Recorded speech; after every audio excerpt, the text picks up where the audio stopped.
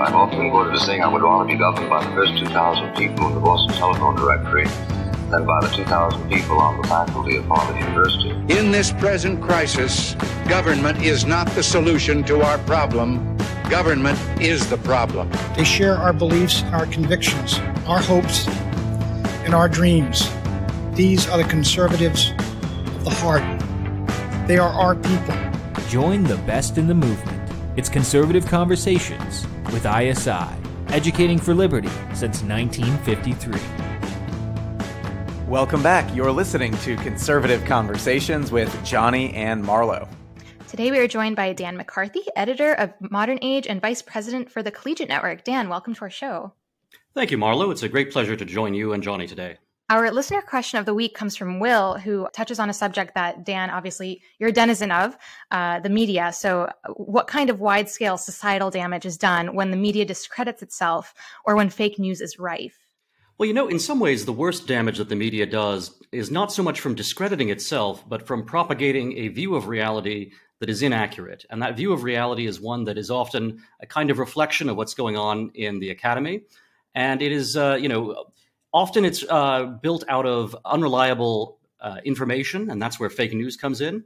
But sometimes it's a matter of misinterpretation and a matter of mispresentation of things that are individually correct facts, but when they are put together, they can lead to an overall picture that is misleading.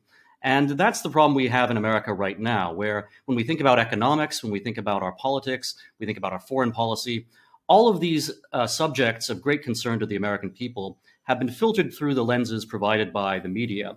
And the media tends to have a very distorting lens, one that is shaped by many of the prejudices, especially the progressive prejudices of the academy and of the media's own rather elite class. And this is something that's quite new because the media used to be a rather working class profession. People didn't have trust funds. They got into it. They didn't make a lot of money, but they did it because they really believed in going out there, getting the story, and just the sheer fun of being a journalist, the sheer, excitement and adventure of being able to discover what's really happening and then tell people about it. Today, unfortunately, the media has become something of a career and a profession, and it's something where people who are very well-to-do and who have, had their ideas formed by the most elite universities and colleges go into the media, and they are presenting a narrative that is already preconceived and pre-cooked, and which, unfortunately, is one that our political class, our leadership, tends to share. And that has been a rather disastrous worldview over the course of the last 30 years or so since the end of the Cold War. If I could jump in here, I think a perfect example of this is the coverage of Glenn Youngkin's victory in Virginia. You saw, instead of blaming themselves for producing a narrative, whether it's about critical theory being taught in the classrooms or antagonism against parents standing up at meetings wanting to be involved in their children's education, instead of actually learning the lessons from Youngkin's victory, many in the media, especially on the mainstream television networks, are putting it all back, basically saying, this essentially proves that all these parents are racist and this is secret dog whistling. So it really seems like they're so entrenched in the bubble that even a very clear lesson that they're headed in the wrong direction doesn't seem to sink in. It only reconfirms their priors. Yeah, absolutely. And we'll discuss throughout the podcast kind of Dan's own experiences having, worked as an editor and also a writer himself, especially with how he's going to approach, the Collegiate Network and how Collegiate Network operates on college campuses to try and combat some of the preconceptions of a lot of these, student journalists who may work for, student dailies and just in that campus atmosphere. For now, we're going to turn to our book of the week. Dan, what are you reading right now? Well, I've been reading Harvey Mansfield's classic discussion of Niccolo Machiavelli's The Discourses. The name of that book is New Modes and Orders. I've also been reading a book called Rigged by the journalist Molly Hemmingway, which is about the various shenanigans that went into the 2020 election and why Americans are losing faith in the electoral system, in part because of the way in which the media has misrepresented what really goes on and the kinds of concerns that many in the American public have. Marlo, what are you reading this week?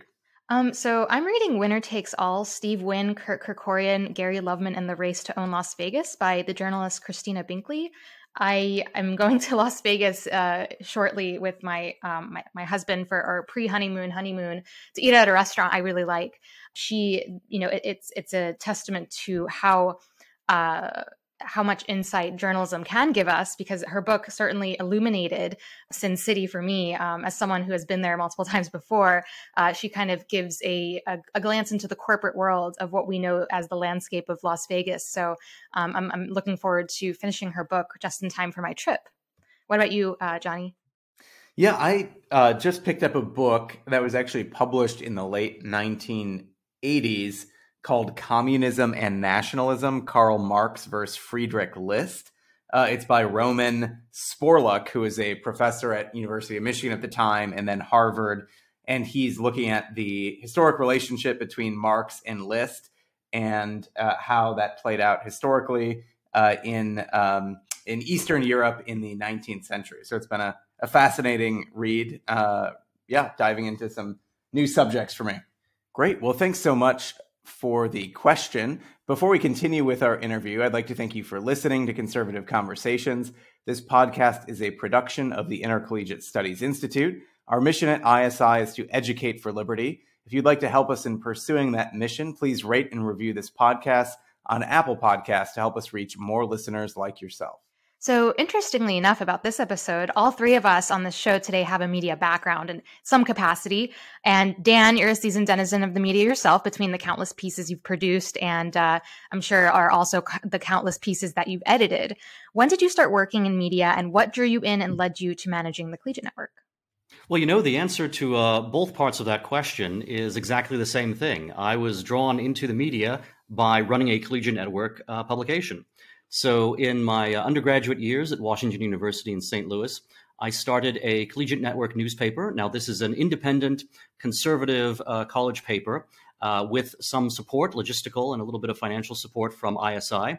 It was called The Washington Witness, and we produced it every month. It was a tabloid newspaper format, and it really gave me experience with every facet of creating a professional level publication. So I was editing, I was writing, I was also occasionally working on layout. I was managing a team of other editors, writers, and reporters. And it really was a trial by fire in the best sense. It really gave me the skills necessary to then go and become a professional journalist. I joined the American Conservative magazine as its first new hire in 2003, back during the heyday of controversies like the Iraq War, for example. I joined it as a staff writer, a reporter, and my skills were so versatile because of my experience with the Collegiate Network that I was able to work as a literary editor when that position became open at the American Conservative, and then I became eventually the editor-in-chief of the entire publication, the American Conservative. And in fact, my skills, even in business and in financing a publication, came from the experience I had with the Collegiate Network. So it's been a logical progression that I've now returned to the Collegiate Network. I'm here at ISI full-time as a vice president for the CN. And we have this wonderful network of independent campus publications, which we help to support and keep alive and to promote and to help get started. And we have them on about 70 campuses right now, and they continue to grow. And we have a terrific staff here at ISI who have been working with these students and helping them deal with controversies. You still have administrations and faculty members who will throw away whole print runs of conservative campus publications simply because they cannot stand to have a debate of ideas. And the Collegiate Network is here to make sure that students have the ability to print independently and make their voices heard without being squashed by political correctness on their campuses. Now, Dan, as a former student journalist, what would you say, and I was a student journalist myself, and what would you say is the most important skill that a conservative, or a journalist rather, we don't want to make it necessarily ideological, but what is the most important skill that a budding journalist should pick up? I would say that I think reporting, and what's so great about the Collegiate Network is it does offer those deep dives into regional papers where you report on the community, on the surrounding community and events that are occurring. And you really get a taste of that element of, speaking to people and recording and taking inventory of your surroundings in the way that a journalist does. But what would you say are some of the skills that students should make sure that they are picking up on early in their careers? It's two things. So you're exactly right about reporting. And what I would say is that even though not everyone who goes into the media is going to become a reporter, you'll also have editors, you'll have producers, you'll have people working on any number of other facets of the field. You need to have an appreciation for reporting. And what good reporting is: going out there, interviewing people, getting the story, looking at source documents, going to events, reporting in person. You can't have this sort of perpetual echo chamber that we have today, where there's very little on the ground original reporting, and there's just a endless repetition and recycling of takes and of opinions from one side or another. Getting the real story itself, getting the facts by reporting in person is invaluable. The other thing that is essential, and that I think people really do acquire through the Collegiate Network, is a sense of good ethics as a journalist, and being able to, even if you have a campus publication that may, it may be libertarian or it may be conservative, it may have a particular ideological focus, nevertheless, there is a way in which you can be fair to people that you disagree with, and you can, kind of give an accurate representation of where they're coming from. I really wish that the media today, the professional media, would have this spirit and this ethic, because clearly, they're often coming from a more left-wing perspective, at the Washington Post or wherever else, than they realize.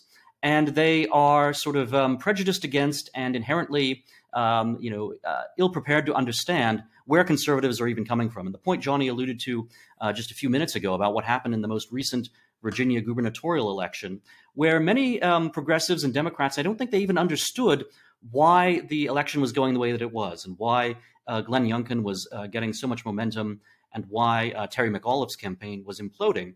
And it's precisely because the media didn't really understand that when parents were concerned about critical race theory being taught in schools, for example, they were not being racist. They were not saying that America is flawless and that it never had, any kind of racial injustices, but they were rather saying that critical race theory and the derivatives of critical race theory that get thrown into our public schools are really strongly anti-American. They're really strongly quite racist in themselves, and being, depicting all white people as oppressors. And ordinary Americans, ordinary voters in Virginia, were very concerned about that. That turned them against Terry McAuliffe, but McAuliffe himself and many of his supporters couldn't understand what was happening, because they were looking at and reading and watching a media that was really only presenting one side of this topic. Dan, on the ethics side of things, there's obviously, students undergo courses in ethics that help determine what is and what isn't published, but circumstances can blur those lines. Can you speak a little bit more in depth?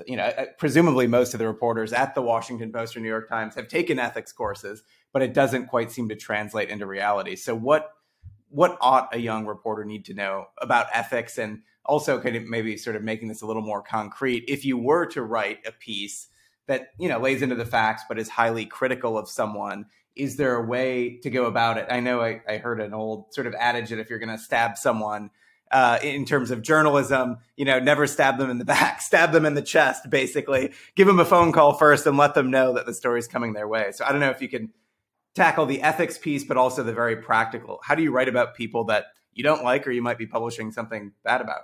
That's a great question. And one of the things that I wish the public were more educated about, and this would require that journalists themselves dedicate themselves to talking about this, is the way in which stories are written, the way in which editors assign articles, and what goes into reporting a piece. And the answer, unfortunately, is that many journalists simply take, for example, opposition research that is handed to them by someone who has their own agenda, or they take leaks where, the impression we're all meant to believe is that when someone leaks something from a government agency, they're doing it out of a public spiritedness and just to get an important truth out there. When in fact, within all of these different bureaucracies, there are different factions which have different goals and different special interests, and they will selectively leak whatever information will advance their agenda. And there are certain journalists, and in fact, very, very large numbers of them, who take this leaked information, who take information that is partial and that is really part of a disinformation campaign or a propaganda campaign being waged by one particular party or one particular faction within a bureaucracy. And they will present this to the public and say, oh, these are, anonymous sources. You're supposed to just trust that our anonymous sources are reliable. The public has no way of verifying any of this. And so the public, journalists who are unscrupulous can get away with this for a little while, and they have their anonymous sources that the public's willing to go along with. But then as it comes out that things like, the many allegations made about Donald Trump and Russia, for example, are not only disproved, but turn out to be, disinformation operations concocted by political actors, by opposition research firms, and by, foreign governments, for that matter. Once these things are exposed, then the journalists who are relying on rumors and anonymous sources, their credibility is utterly demolished and utterly destroyed. And that's why right now in this country, we see that respect for the media has declined to record lows. So what journalists should be doing, first of all, they should be more transparent with the public about who their sources are and how they're using them. And even if a source has to be anonymous, you should at least provide some context about where your anonymous source is coming from and why, show some skepticism. Let a reader understand, okay, if someone in the bureaucracy is leaking something, they might have an ulterior motive beyond simply being public-spirited. Let the readers judge for themselves whether they think someone's motives for putting out information are honorable or not. So in terms of context, as senior level Trump administration official, is that enough context? Probably not. No, not at all. And of course, the thing is, you can describe people in such a generic way that it makes them sound like they're authoritative. And in fact, we often saw that label, senior administration official, applied to people who would never be considered senior administration officials if you actually knew what their title was and what they were doing. But also, you just don't get a sense of what kind of special agendas are being served by the leak. And the greatest example of all is, of course, Watergate itself. So Watergate, we're told, is, two intrepid journalists, Woodward and Bernstein, who are getting information from a disinterested public servant who wants to expose the nefarious deeds of Richard Nixon. Well, in fact, Deep Throat, the most important anonymous source there, was Mark Felt. Why was Mark Felt giving this information to Woodward and Bernstein? Well, basically, he had been passed over by Nixon for being director of the Federal Bureau of Investigations. And the other thing people need to know here is that the original director of the FBI and the person that Felt wanted to succeed was, of course, J. Edgar Hoover. J. Edgar Hoover ran, let's just say he was in a position to intimidate politicians, journalists, and anyone else he wanted. He had secret files on just about everybody. Mark Felt wanted that kind of power. It was a power play that he was involved in. And when Nixon passed him over, he was bitter and he decided to stab Nixon. But if Felt had gotten what he wanted, he would have been using the same powers that J. Edgar Hoover was wielding in order to advance himself and his own agenda. So the whole, there's an aspect of the whole Watergate saga, which you would think has been, kind of litigated and exposed to the utmost, that most people still don't know about. And that is what Mark Felt's agenda was and why Woodward and Bernstein collaborated with that, rather than being more skeptical about the nature of the source that was coming to them. Dan, you're speaking about Woodward and Bernstein. As a former journalist myself, I'm interested in hearing, are there any, those names are absolutely legendary in the public imagination. I mean, there's been movies made out of this subject. Are there any journalists today that you would kind of name as taking on a similar legendary quality in the stories that they've reported, whether those stories have been, have some maybe less credible aspects or so, but that are that have amassed public interest in that way. And maybe on that note, adding, perhaps do you have any favorites for journalists who have generally been very credible and deserve that type of, that type of attention? Yeah, I like journalists who are very independent. So I was recently at the National Conservatism Conference, and as I was passing by the press table, I saw a few friends of mine were working at the table. So I came by and said hello. And then Michael Tracy walks by. Michael Tracy is pretty much a completely independent journalist at this point. He's someone who, makes his living via Substack. He's a reporter. He'll go out there. He'll, interview people in the street in the middle of a riot and things like that. And, he has his detractors. And, there are times when he might get a fact wrong. But in general, he is a check upon the groupthink mentality that is so prevalent among the professional media. So the fact that you still have independents like Michael Tracy who are willing to go out there and call the shots as they fall. Michael Tracy gets he gets attacked by the left who say, "Oh, you are some sort of crypto Trump supporter or something." In fact, Michael Tracy's comes from the left philosophically, as indeed do people like Glenn Greenwald or Matt Taibbi. But they are still independent in their perspectives, and they show that Tracy does a lot of individual reporting. People like Glenn Greenwald and Matt Taibbi are doing more analysis. but it's really invaluable that they are independent. And I think that's where the best conservative journalism comes from as well. It's not that it is representing the Republican point of view or, some ideological conservative point of view. It's rather that it is independent of the, the overwhelming flood tide of conformist opinion that you tend to get from the mainstream media. I think maybe this was a few months ago. I've kind of lost track of time, but there was a bit of a falling out between The Intercept and Glenn Greenwald, because it appeared that, he was being perhaps fairer than a lot of the staff there would have liked on some issues relating to I think it was relating to the presidency or something. But it was interesting. It's interesting to see, people like Michael Tracy and Glenn Greenwald amassing attention from, I know Tucker Carlson has had them on a few times. So gaining credibility for their reporting, which I subscribe to their Substack. So I'm really interested in seeing their analysis of some of these things. But I'm really interested in also what your thoughts are on just the conservative media atmosphere.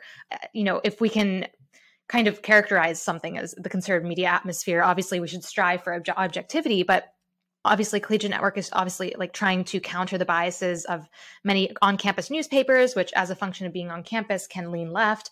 But conservative media too is accused of having its own biases from people from the left. So I want kind of ask how you make sense of the conservative media atmosphere today. Yeah, in some ways, I think the word objectivity tends to mislead people. And I would emphasize the need to be fair, which doesn't mean, 50-50 even-handed, but it does mean that even if you're coming from a certain point of view, you will let the other side have a hearing and let them, say what they want to say and present some degree of their own interpretation of things. And again, that doesn't mean it has to be your interpretation or that you have to say that there's, a kind of even spread in terms of credibility between competing interpretations, but just give your reader the impression that there really is, more than one way of looking at the issue. The other thing I would emphasize is accuracy over objectivity. So again, you might be a journalist who's coming from a particular point of view, and that's fine. But you should be totally accurate in terms of the facts that are in your story. And you should, again, give people the tools, give your readers the tools that they need to verify the story for themselves to the extent that they can, and to see that there are, multiple ways of looking at the same facts. With, a lot of the mainstream media right now, they will check certain boxes and claim that they are being, objective and, maybe getting a quote from, one source or another, and then having, a mix of different things. But really, they're stitching together stories in such a way that it heavily slants towards one direction and doesn't really give the impression that there could be any fair alternative reading of, what claims that they're making. I think conservative media, often have done much better. And, you can look at some of these conservative journalists, people like Christopher Caldwell, for example. He is not a predictable, dogmatic, conservative orthodoxy kind of guy or just a Republican shill or anything like that. Chris Caldwell is actually very interesting and is an original thinker. And similarly, if you look at, Tucker Carlson gets much demonized, and he runs a daily, commentary program, which is always an enormous burden and something that, lends itself towards a certain kind of oversimplification. But Tucker Carlson's had a very long career in the media, including stints at, CNN and MSNBC. He's written not only for the Weekly Standard, but for a number of, more centrist or left-leaning publications even. He's someone who has represented, a kind of honest way of approaching media and news, even if people don't agree with him. And the fact that he has these figures like Glenn Greenwald and Michael Tracy on his program is a testimonial to that. And, this is not to say that I agree with everything that I hear from Tucker Carlson or with every programming decision that's made on his show. But it does seem to me that he is doing invaluable work in, basically furthering a conversation that can't simply be stereotyped as, Republican versus Democrat, but rather is a conversation that tries to look at what's really important in this country. Dan, how do you, if we look at the media as a Tocquevillian intermediate institution, somewhere between government and the people, one, what do you think the role of the media is, but also looking at it through a historical lens, has that role and function changed in different points throughout American history? Yeah, Tocqueville has a couple of great chapters on newspapers in Democracy in America. And he has a line, I'm not going to remember the exact quote, but he talks about how every newspaper represents an association, a kind of gathering of citizens. And every gathering of citizens, an association, has a need for a newspaper or has a need for some sort of voice in the public and in the media.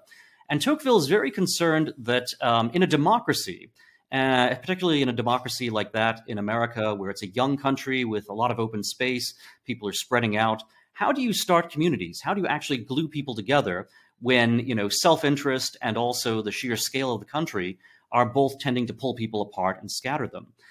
In the old world, you would have had certain kinds of political and religious controls and forms of community. You would have had a local aristocracy, for example, that would be able to create a kind of community consensus or community view simply because of their unique rank and their unique ownership of large tracts of property. But in the New World, where people had small tracts of property, how are you going to create that kind of sense of community? Because that's where real self-government takes place, is at the local level. And Tocqueville said this is the function that newspapers provide. They are something that allow you to spread your ideas among a variety of people. You might not be next door neighbors, but if you're both readers of the same newspaper, you are in a sense part of the same community.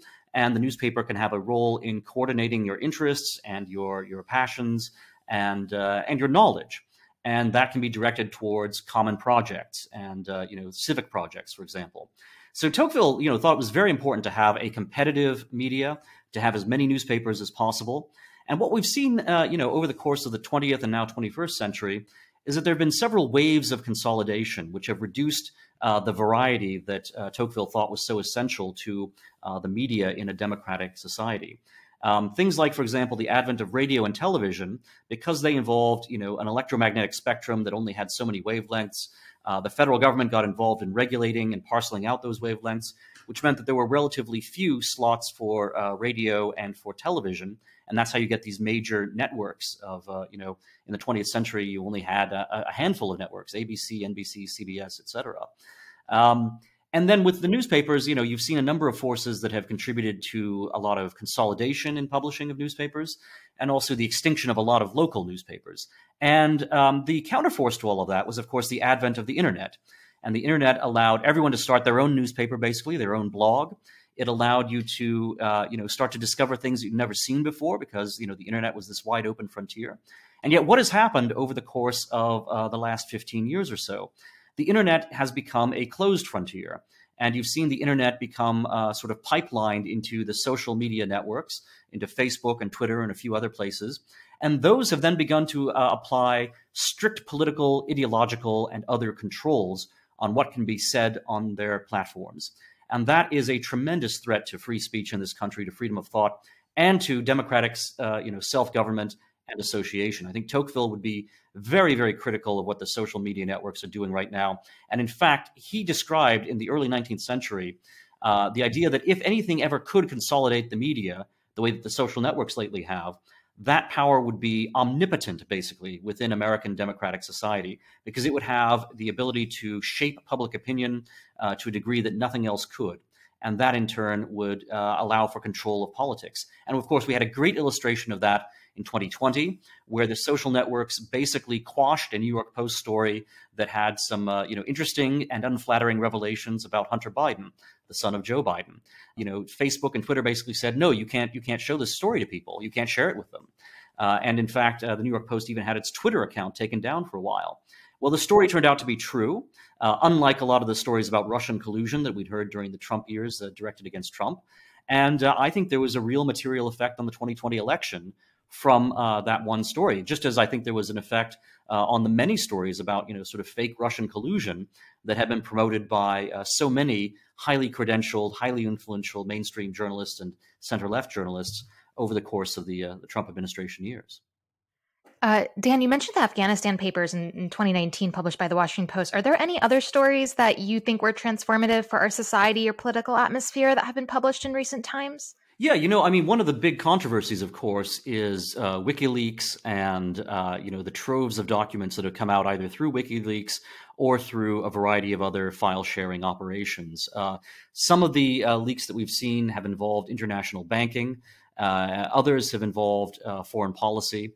And the thing is, I'm actually somewhat pleased by the fact that people do look a little bit skeptically, especially at some of the foreign policy material that is put out there by Julian Assange and WikiLeaks and so forth, because they understand, wait a minute, if some of this information is being promoted because, there's a foreign government that might want to see America's secrets revealed while their own secrets remain hidden, that is, it's not that the facts about American foreign policy that are being revealed are not correct and are not important to the public, but it's misleading if you're only getting that sense of things and if you're not also seeing the extent to which other governments, whether it's China or Russia or whomever, might be involved in information management.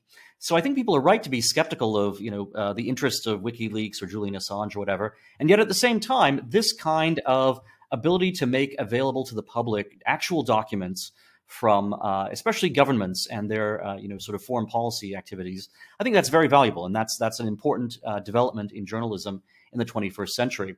I think people should be similarly skeptical when they look at some of these revelations about international banking and the various accounts that rich people might have their money hidden in, whether it's offshore, whether it's in South Dakota or wherever.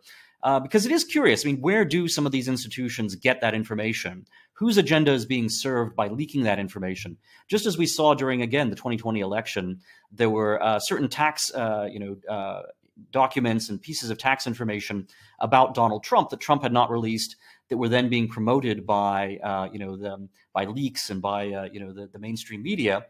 And you have to ask yourself, who, is this being done out of selfless public interest? And you could make a case, maybe. But you could also make a case, no, this is partisan interest. And whoever's doing this, whoever has criminally broken into the IRS records and is, putting this material out there, that is a kind of a one-sidedness or a distortion that is meant to be manipulating the public and getting the results that the leakers want to get. Dan, sort of bringing this home for our students, we recently hosted the Collegiate Network Editors Conference. I know you talked about some of this yourself. Andrew Sullivan was there. We had some other big speakers. Could you maybe share a little bit about some of the ideas that were discussed there and the ways in which ISI and the Collegiate Network are really trying to bring these home in a practical basis for our student editors? Yeah, Andrew Sullivan gave a great talk, and he reminded the audience that when he got started in journalism back in the 1980s, it was still a working man's profession. And, Sullivan has a background going back to Fleet Street, where you had, this was the mid-1980s UK, so you still had a very powerful labor movement. It controlled the printing presses often. They would go on strike and you couldn't get a newspaper because the newspapers couldn't be printed because the printers union was on strike. Some of that, of course, had severe downsides. On the other hand, there was this sense that journalism was an everyman's profession. And you did have, even when you had college-educated people and, quite wealthy people go into journalism, it was understood that they were taking a step down by doing so. They were entering a profession where, there's a lot of rough and tumble and people are not treated with kid gloves. Whereas in journalism today, there is instead this, you often meet journalists from prestigious publications, and they all have very similar personalities, very similar educational backgrounds, and of course, very similar outlooks and prejudices, especially when it comes to politics and economics and social issues and so forth. So that Sullivan was reminding us of a time when there really was more diversity of background and of intellectual interest among the media than there is today. Other speakers at the Collegiate Network conference a couple of weeks ago gave practical advice on good design for publications, or on things like going out there and reporting, and also like team management. I mean, if you're an editor, you have to be very good not only at getting the best work out of your staff, but you also have to be prepared to deal with a lot of freelance writers who, some of whom have very fractious personalities. And so a good editor is someone who knows how to be a good manager and how to deal with people who have not just various different opinions and different interests, but very different personalities and what we might delicately call personality quirks. Kind of circling back to campus journalism and student journalism, what do you think? There was, I think, this horrific tweet going around about how much getting a master's in journalism costs today from elite schools, and I think Columbia's journalism program came out at $70,000 for a year of tuition, and obviously somewhere and this is just generally speaking, doesn't even have to be journalism, but just in the literary arts, getting a master's in it is extremely expensive, and going to these elite workshops is extremely expensive and prohibitively priced for for people who perhaps want to study journalism closer. Do you think that those programs are necessary for pursuing journalism today? I mean, maybe perhaps the skills aren't quite pertinent. Maybe it's just better to approach journalism like a trade, like any trade requires practice and immersion. Or do you think there is value in pursuing journalism further, like in a master's format? No, I think you're right, that journalism is a trade, and like a good trade, apprenticeship should be the key element. So you should become a journalist as early as possible, and you should start working with people who have been in the field for a long time and who can, transfer institutional knowledge to you. And the practice itself, going out there and actually doing it, talking to sources, reporting on the ground, and working in a newsroom, working among an editorial staff, those are the things that make you a good journalist. And they're historically the things that have made all of America's greatest journalists. Think of reporters during World War II, or for that matter, back into the 19th century. Now, the media has always had, its share of problems, its share of distortions and corruptions. The role of, advertising, the role of ownership within the media always creates certain kinds of conflicts. But in terms of journalists themselves, there's no substitute for actually doing it and studying it, and trying to, achieve a kind of mind meld with other people in the profession or on the margins of the profession as kind of academics who theorize about the profession. That's actually very dangerous. And that, I think, leads to a kind of conformity. And it leads not to, sort of best practices, but rather instead it leads to, again, groupthink, which leads to the media being unrepresentative, not only of the public, but also unrepresentative to the public. It gives the public a distorted sense of, the issues that are out there, the complexity of the issues, and the way in which there's more than one way of looking at things. I think journalism schools have been a tremendous bane on the journalism industry. And as you said, one of the effects they have is that they create, this kind of credentialed elite. The people who have money to go to journalism school are typically going to be people who are more well off. It starts to create a class mentality and a class identity, which is antithetical to the idea of a true popular press. Well, Dan, thank you for all of these thoughtful remarks. I'm going to pivot to a kind of broad and often, complex and demanding question that we ask all of our guests. But I'm interested in your response, especially since on a recent panel we had, I believe it was Michael Knowles, who called himself a McCarthyite because he really appreciated kind of your approach to what conservatism is. But if you could tell our podcast listeners, and this is the question we ask all of our guests on here, is what is conservatism? Well, I am a Burkean conservative, and I think that conservatism has to be reality-based. There is a tendency, among some people to make conservatism a kind of adjunct to some sweeping approach to all of life.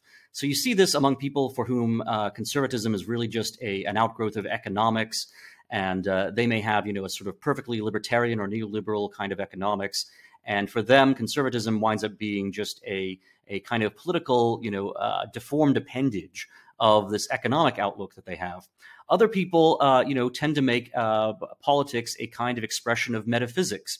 And while metaphysics, has, a proper role touching upon many things in all aspects of lives, it is rather different to have, a commanding understanding of Aristotle or of St. Thomas Aquinas, and to be effective as a politician. As a politician, or as a statesman, here I mean politician not in the sense of an elected official, but in the sense of someone who's engaged with other human beings, other citizens within a common civic project, which should have a civic common good.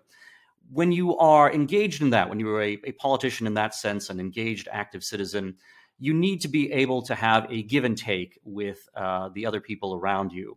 You're never going to have a polity that consists entirely of people who agree with you on everything. And if you think that that's what you need in order to be happy, then you're always going to be unhappy in politics. The nice thing about conservatism is that it is reality-based. And, if you look at someone like Edmund Burke, for example, he understood that there were limitations on what he could achieve as a statesman in his own lifetime. He was willing to be both pragmatic and compromising, but also to be very uncompromising when it came to the radicalism of the French Revolution, which he recognized as something that would be utterly destructive not only of France, but of the entire European order of civilization and the entire inheritance of Christendom. So Edmund Burke, I think, is a great role model for politics. Not to say he's perfect. With anyone, you can always make both theoretical and practical criticisms. But politics does involve, and conservatism in particular involves, an understanding of what is good about the society in which you live, and a sense that you have to protect it. Even if that means in protecting it, you have to be very critical as well, and that you may have to, look at pathologies or, infected, parts of the civic body and treat them with very harsh medicine. And again, I would cite Burke's, approach towards the French Revolution and towards French revolutionary sentiment in Britain as being a case in point there. Well, Dan, thank you so much for joining us today. If people are interested in seeing more of your work or following you, where can they find you besides within the pages of Modern Age? Yeah, on Twitter, my handle is @ToryAnarchist. So something kind of spicy and surprising there for folks. ToryAnarchist is my handle on Twitter, and I'm also on Facebook. I write a regular column for The Spectator, particularly their U.S. print edition. I also write a great deal for the website of the Spectator called Spectator World. And my freelance work appears in many publications, the Claremont Review of Books, First Things, New Criterion, the New York Times, USA Today. I really get around quite a bit. Well, thank you so much again for joining us, Dan. Thanks, Marlo. Thank you for listening to Conservative Conversations with ISI. If you've enjoyed this podcast, please feel free to head over to isi.org/resources to see all that we offer our members, including the Intercollegiate Review, select Modern Age articles, ISI books, and of course, this podcast.